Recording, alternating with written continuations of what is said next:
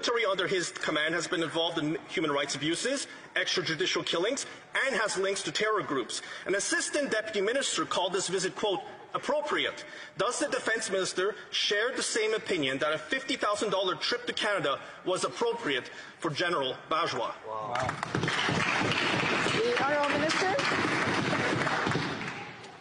Thank you, Madam Speaker. I would concur with the member opposite. This situation is not appropriate.